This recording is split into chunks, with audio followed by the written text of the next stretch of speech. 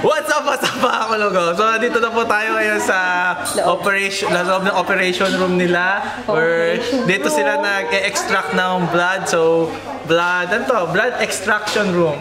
Donation room, blood.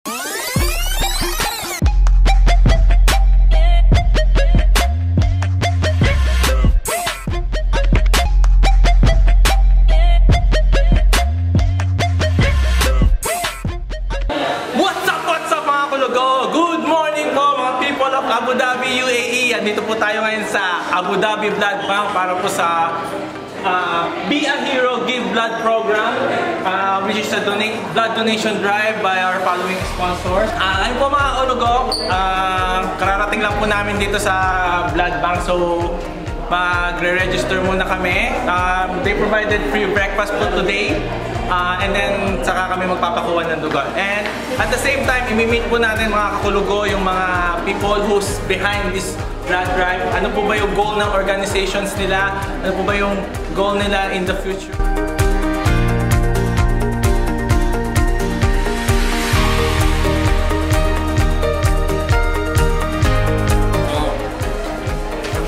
Sige po ma'am, dito muna. 55 points. 55.3. 57. Okay, sige sir. Okay, tell me. 69.8. Tapos yung height, 172.5. I'm just 48. Your name is? San Abigail Advincula. Advincula, yes. Profession? Nurse. 6? Yes. See? So, I'm not capable of donating blood. Wala ka pala, hindi ka pala makakapag-donate. So sorry, Filipino. Gusto ko pero bawal. Hindi ka pwede mag-donate pa ka? Minimum 50 kilos ang mag-donate. Paulit daw. Hindi lang, mga 1 minute pa. Pilitin nyo po yung weight niya, 46. Yung ano niya, 154.4. Kuya, lagyan natin barya. Minimum of 50 kilos para mag-donate dito sa Abu Dhabi Blood Bank. So, 13 yun na po, 15. 18 po ba? Yung pinakamalaki na po, 13, 15, mga ganun na po. Ay, close ko ta. Nagme-mental block na ako po, ya.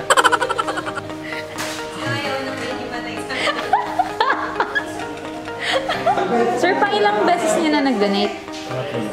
Ay, Pangatlo? Dito. Nagmamaya pa ka naman ako. Pangalawa dito, tapos sa church. Kumusta?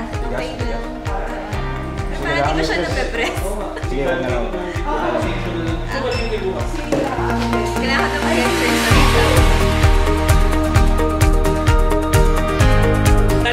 Mga Bisaya diya sa Camotes Island, Cebu, o sa Osamis City. Mag-donate ng dugo para ay mahiro. Mas mayong mga taga-dugo kaysa ikaw tagaan. Correct. Di ba? In Tagalog? Tagalog, mas magandang magbigay ng dugo ng siyang tabo kaysa ikaw bibigyan. Ayan, tapos na po tayo mag-donate. Thank you po sa t-shirt. More. Thank you po. Tanggap po tayo ng 50 sweat sa mga...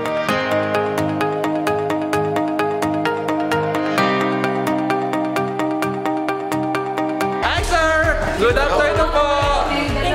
Invite po natin sila sa October 18. Yes, Next month, October 18. Ano po meron sa October 18?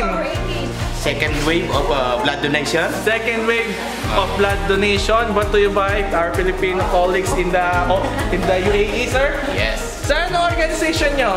Guardians Emigrant, 6th Cluster Legion, Abu Dhabi, UAE. Kayo, sir? Name? Jerry. Saan ang advocate ng Guardian? Una-una siyempre, makatulong sa ating kapwa Pilipino. Okay, sir. Makaroon tayo ng kahit isang bag na dugo na may tulong natin ay madugtong sa buhay ng ating mga kababayan dito. Ay, saan ang organization nyo?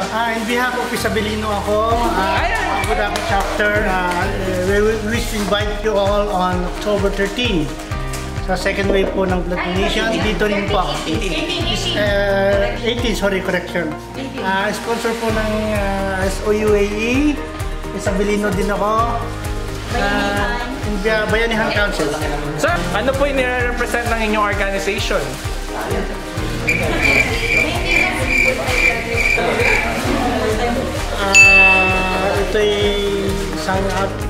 outreach po kami. Hindi lang po dito, most especially from the Philippines. Yun ang focus po namin sa bayan po, sa probinsya po ng Isabela. Sa probinsya po ng Isabela. Yes, mostly from, that's why we are called Isabelino Organization. Thank you po, sir. Congrats. Yes, good morning back mga kulugo. And kasama po natin si Ma'am Arnie. La-Arnie. Si Ma'am La-Arnie ng Skills International Management Service and Training ng Abu Dhabi. Ma'am, explain nyo naman po yung goals and advocation ng inyong organization. Actually, Skills International, we have 2 courses. 2 for the medical professions and non-medical professions. So for the medical professions, it's not listed here.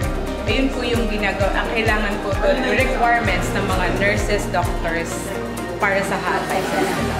And then, recently, Skills International put up this short courses for Filipinos. Now, we're open for even other nationalities. Kailangan nyo ng additional skills and knowledge.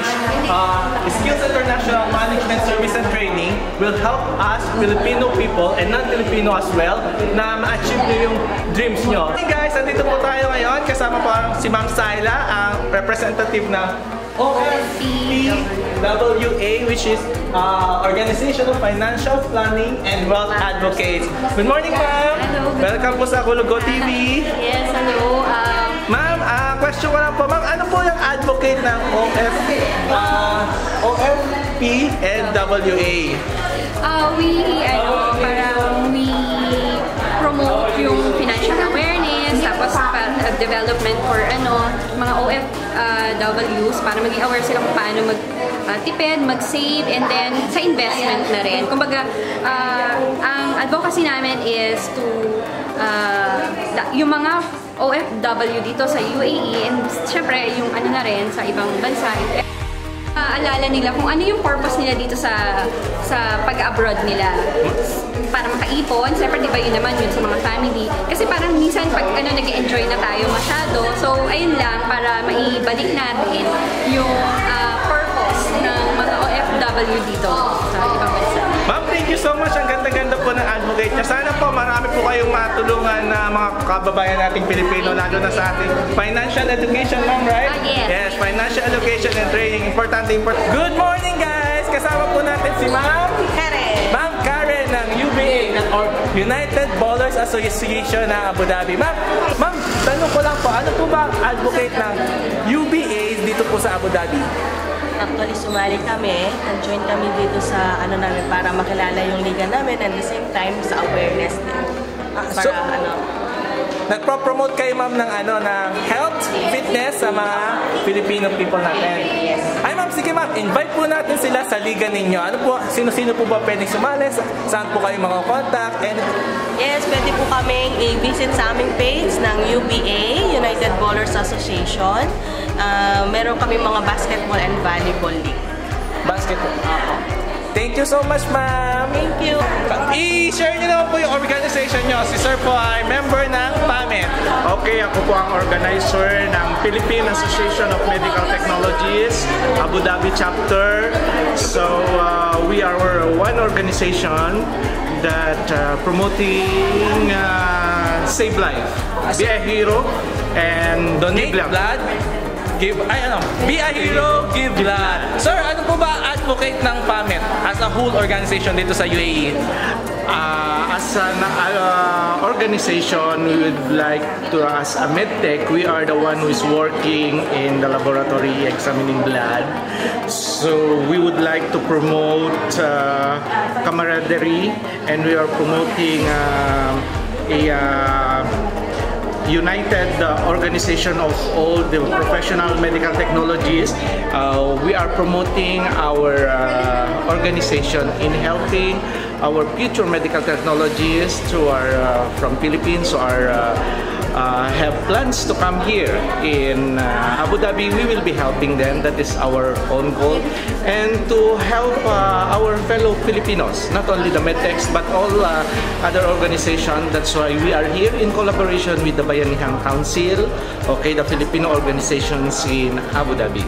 Thank you, sir. Thank you po. Thank you very much, organization. Okay.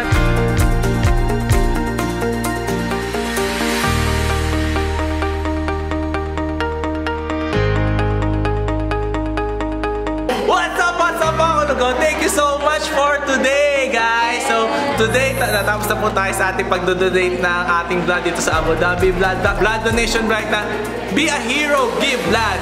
And yes, na-invite po namin ulit kayo October 18, 2019. This year po, October 18, 2019, another blood drive po ulit. So kung hindi po kayo makakapunta ngayon, I'm sure libre-libre na po kayo sa October 19, October 18, 2019. Please po, mag-off po kayo. Come here, help support Filipino community. And please, don't forget, please like, share, and subscribe Kulugo TV. Thank you so much, guys!